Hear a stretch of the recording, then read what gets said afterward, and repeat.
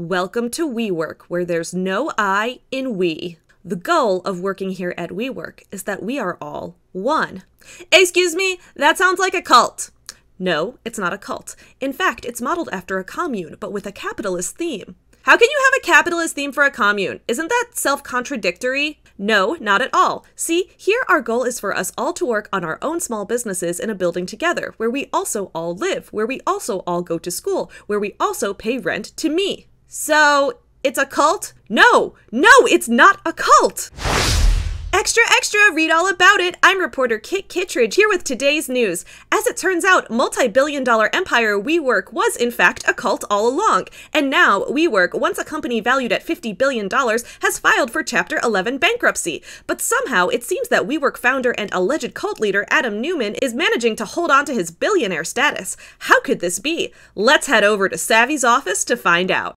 Back in the summer of 2021, I was a completely different person. I had an ugly buzz cut, but to be fair, it's because I shaved my head for charity, but it definitely did not fit my egg-shaped head whatsoever. I also had massive boobs, each being the size of my shaved egg-shaped head, and I was terrible at makeup, and I had a shitty microphone, and my videos were just overall way less good than they are now in every single possible way. What I'm trying to say is a lot has changed since 2021. In the summer of 2021, I made a video about the trajectory of a company called WeWork from its founding 15 years ago to its rise to $1 billion valuation that only continued skyrocketing to its potential red flags as a potential cult. In my previous video, which came out more than 2 years ago now, I analyzed WeWork as a company through the reviews of two pieces of media. First, the 2021 Hulu documentary WeWork, The Making and Breaking of a $47 billion Unicorn, and second, the book $1 Billion Loser, which covered all the dirty details of what made WeWork such a, for lack of a better term, a unique company. But now, 2 years later, in November of 2023, after reaching a nearly $50 billion valuation, WeWork has filed for Chapter 11 bankruptcy. But what makes this case so interesting is that the man behind it all, the strange cult-like figure known as Adam Neumann, has left this tragedy relatively unscathed. So what is WeWork? What was WeWork? How did WeWork go from a simple office space rental company to a borderline cult? And what caused the downfall of a company that once dominated Gen X and millennial startup culture? All that and more coming in just a moment. Get you some nuts. Yeah, you effing. Up yours, woke moralist. We'll see who cancels who. Hey, what's up, my fellow small business supporters? I'm Savvy. Welcome back to Savvy Writes Books, the channel where we talk about books and business, where today we are going to be covering a business which was the subject of a book I reviewed in the past. So a little bit of everything today, but if you're new here, please don't forget to subscribe because I put out new videos about these types of topics every single week. While I'm at it, I'd like to give a quick thank you to my Patreon supporters whose names are listed up on the screen. If you check in the description below, you will see Patreon supporters who contribute $5 a month and up, who have the option to link their own stuff that they want to promote in the description below. So go ahead and check them out and give them some love as well. Additionally, my new merch drop for hipster unicorn fashion, my merch website just came out. I have these workout tanks as well as other workout tanks available there. And on top of that, just a lot of fun holiday themed stuff, fall stuff, including like a Christmas teddy bear sweater that I designed. It's all my original art. So if that's something you're interested in, go ahead and check that out. And now, before we head into the gossip, the drama, the dirty details of what went down, let's all gather around and pour ourselves a glass of wine first. In fact, I think I have a delicious sweet Riesling I can drink from today's sponsor. Today's video is sponsored by Bright Cellars, a wine club that makes it easy for you to find new wines that you love sourced from all over the world, but in a convenient box shipped right to your home. I was really excited when Bright Cellars reached out to me about this partnership. Most of you guys probably know that I'm a big fan of bourbon and of craft beers, but that sometimes I struggle to find the wines that I like best. And when it comes to my taste in wine, I've always known two things. First, that I like white wines better than red wines, and second, that I like sweet wines the best. And even just knowing those two things about my preferences, Bright Cellars made it super easy to help me find new wines that I'd love.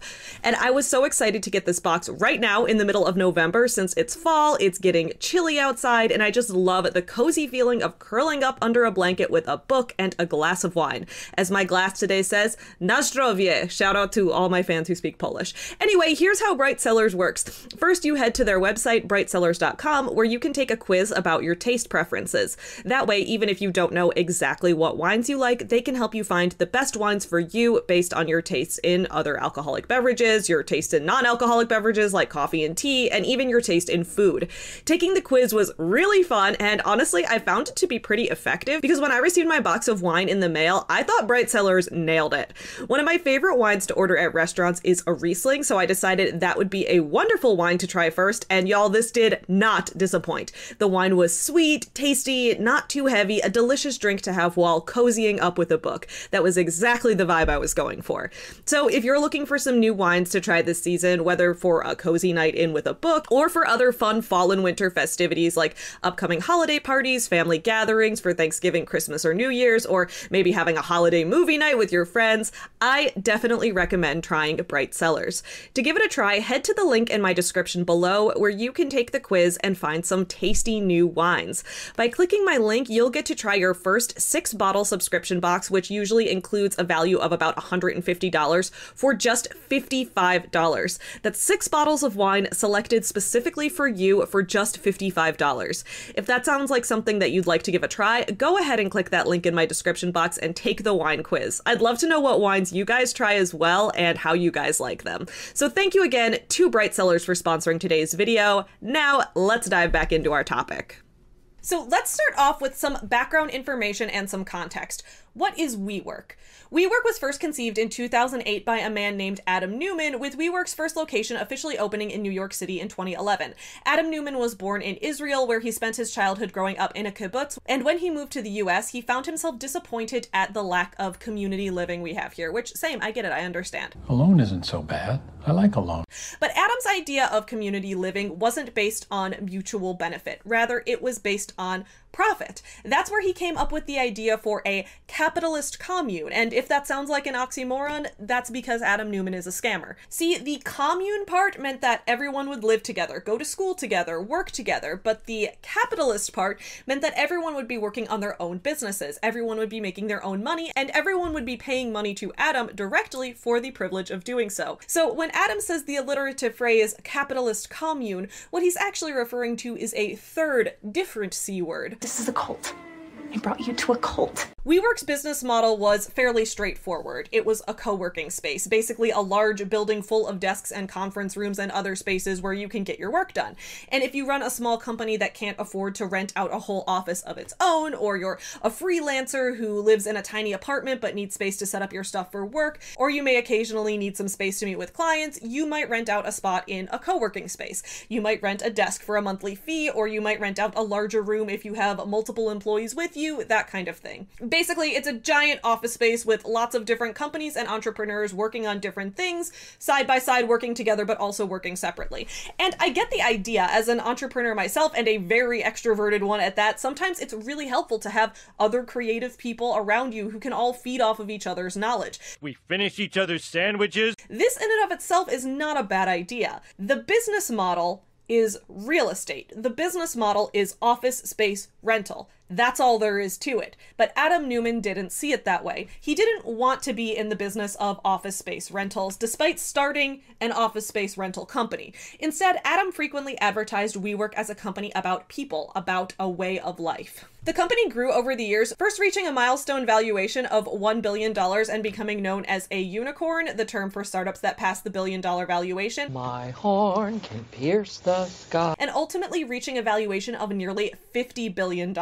Soon, Adam also started up WeLive, an apartment complex attached to WeWork where everyone could live in studio apartment style living while also working in WeWork spaces. Resistance is futile.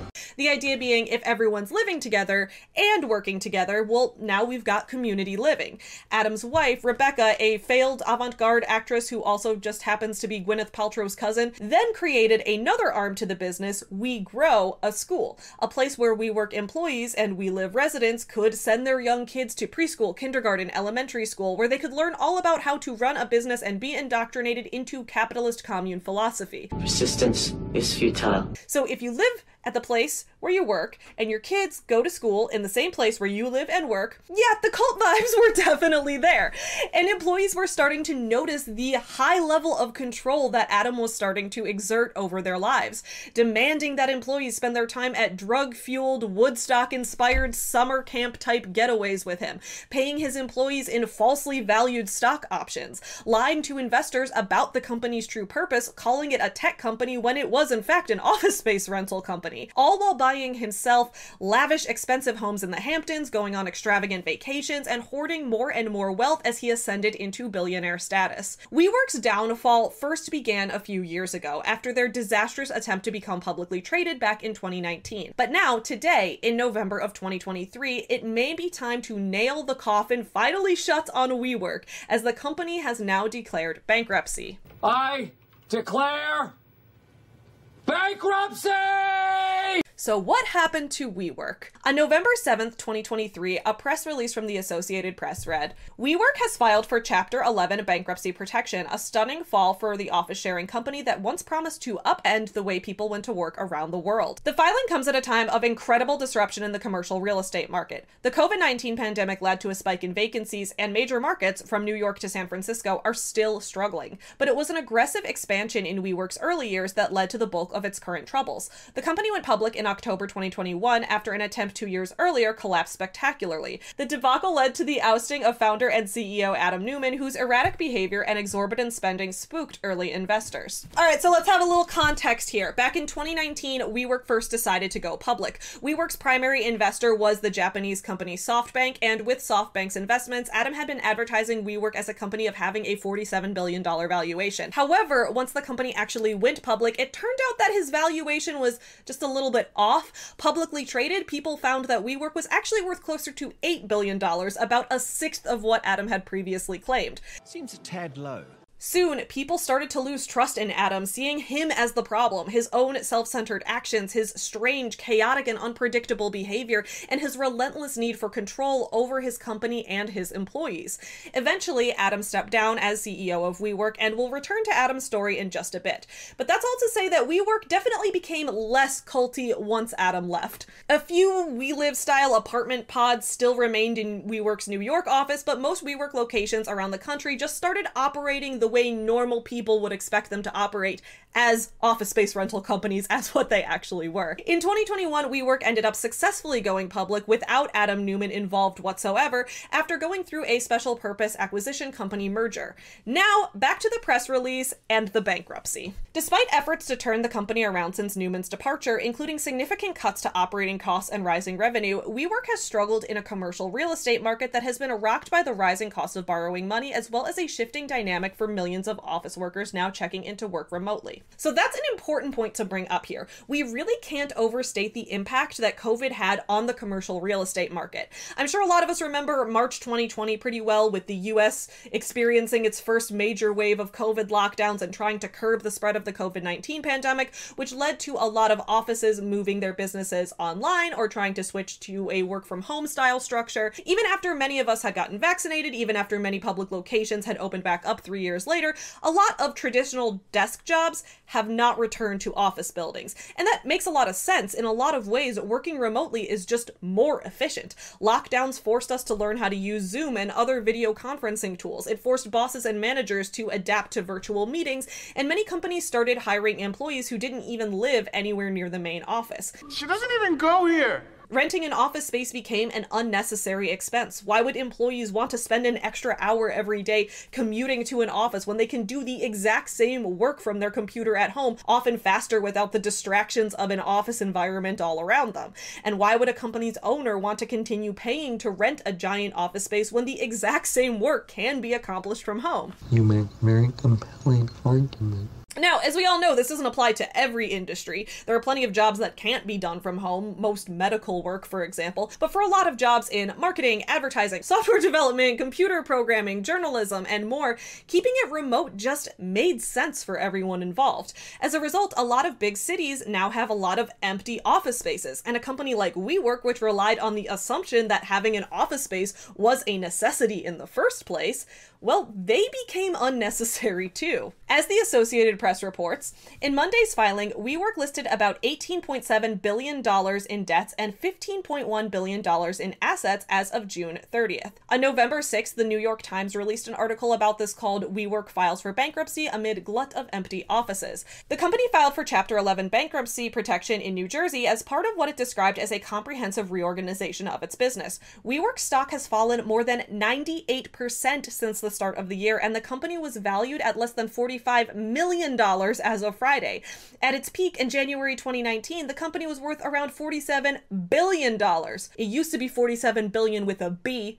Now we got 45 million with an M, okay? In September, WeWork said it would begin to renegotiate all its leases and exit certain locations. On its website, it lists 660 locations in 37 countries, down from the 764 locations in 38 countries it had about 2 years earlier. The company was renting nearly 20 million square feet of office space in June, more than any other company in the United States. Monday's actions will not affect WeWork franchises outside the United States and Canada, the company said. So WeWork is continuing to fail. Adam Neumann's now lost his status as CEO about 4 years ago, and since then, though the company's been better without him, they're still failing. So where has Adam himself been in all of this? On November 8th, Bloomberg released an article called "Adam Neumann Remains a Billionaire Even with WeWork Bankruptcy."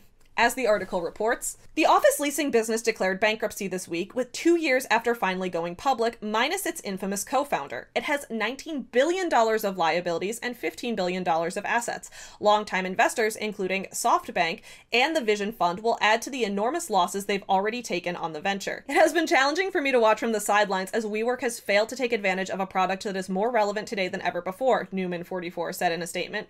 But part of Neumann might be thankful that he was forced out in 2019 following the company's disastrous first attempt at an initial public offering. While battering his reputation, the exit left him with plenty of liquidity, and he is still worth $1.7 billion according to the Bloomberg Billionaires Index. Don't we just love when the worst person involved in a company creates a giant mess for everyone else to clean up, then walks away super rich? What a jerk!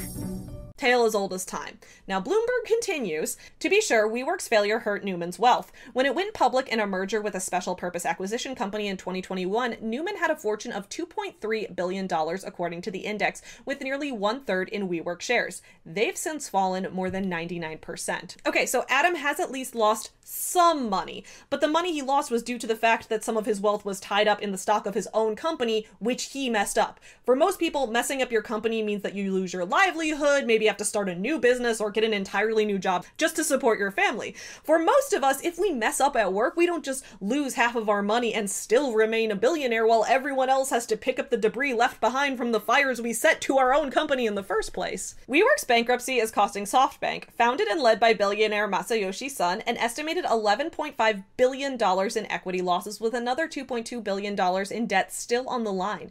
The bankruptcy process is expected to take months and will decide how creditors divide the remains of the company. So far, court papers show that billions of dollars of the firm's debt will be converted into equity, while nearly all shareholders and owners of low-ranking bonds will be wiped out. So Adam Neumann fucked over a lot of people. But at least he had to suffer the emotional turmoil of watching his passion project, the company he put his heart and soul into, die before his very eyes. Right? Right? Well, let's see what Bloomberg has to say. These days, Neumann is busy with a new startup, Flow, which has received a $350 million investment from venture capital firm Anderson Horowitz at a $1 billion valuation in August of 2022 before even beginning operations. Flow will operate multifamily residential properties that aim to foster a feeling of ownership and community. Oh, so he's just doing literally the exact same shit as before. It was exactly the same thing. Being a landlord who LARPs at being part of a commune, claiming that he's creating a community but with the money going to himself, the owner of everything. He's learned literally nothing. Look what you did, you little jerk. But from Adam's perspective, why should he have to learn? He's rich as hell. And I hate that I have to say this, but I'm not entirely sure what the lesson is that we're supposed to take away from all of this. That scammers are gonna scam, that shitty, self-centered people will usually still come out on top because we live in a world that values wealth above all else. At the very least, I hope the tale of WeWork is signaling the downfall of the rabid startup culture that that dominated the 2000s and the 2010s. We're in a new decade now, and in this decade so far, there has been more of a cultural focus on, at the very least, trying our best to be ethical, even though it can be difficult sometimes. While 10 to 15 years ago, most of us were idolizing people like Steve Jobs, and many Gen Xers and millennials were thirsty for a delicious taste of Silicon Valley startup culture, it seems that now this type of workaholic craze has been dying down, and maybe we're all starting to get more skeptical of it as time goes on. In many of my videos, I've talked about how the 2010s were all about the startup culture, about girl boss culture, and more, all of that kind of thing. Nowadays, girl boss memes are ironic, and the concept of self-care has become cool. So maybe we're heading into an era of no longer idolizing billionaires and instead keeping our guards up to look for red flags before deciding to work for a company, much less tie our entire life up in it. But I'm curious what you guys think of all of this as well. Do you guys think this is going to be the end of WeWork for good? Do you think there's any way that this company can salvage itself? And do we think Adam Neumann will ever face true consequences for his actions? Please let me know what you think in the comments below. But for now, had a shorter video this week. We'll be back with a longer one next week, so I will see you then. But in the meantime, have a good weekend. Bye, friends. Get you some nuts. Yeah, you effing. Up yours, woke moralist. We'll see who cancels who.